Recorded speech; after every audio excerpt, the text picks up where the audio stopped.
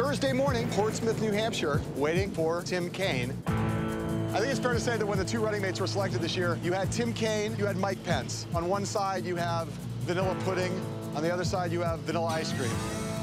But all of a sudden, after Hillary Clinton had her health episode last weekend, that's trained a much brighter spotlight on Tim Kaine.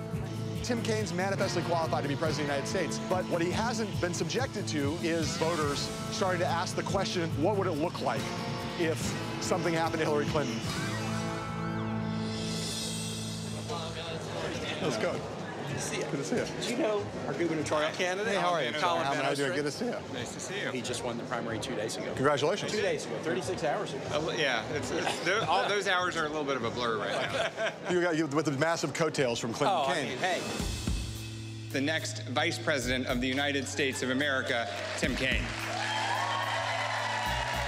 I will tell you a little secret about me. I have run 8 races, and I have won 8 races, and I'm not gonna lose this one. I'm not gonna lose this one. Let's go win this thing. What's different about being a vice presidential nominee? Yeah, like just as a day-to-day experience, what's different? It's a lot different. The security dimensions of it are quite a bit different, and there's just nothing that prepares you for it.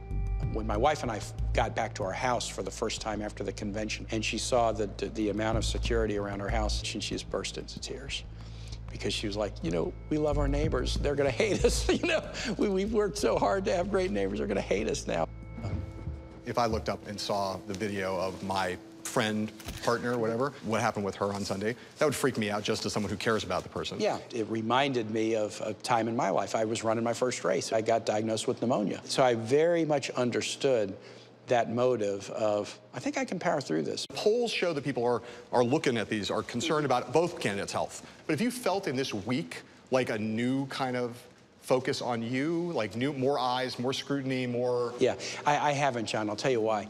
I think this race is just absolutely existential for the country. When you get into a campaign where one side believes deeply in equality and respect, and the other side, it's okay to go after people because they're Mexican-American, it's okay to trash a disabled reporter, it engages the most competitive neuron of my last Adam.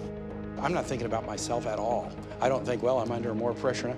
I'm under maximum pressure, and it can't be increased.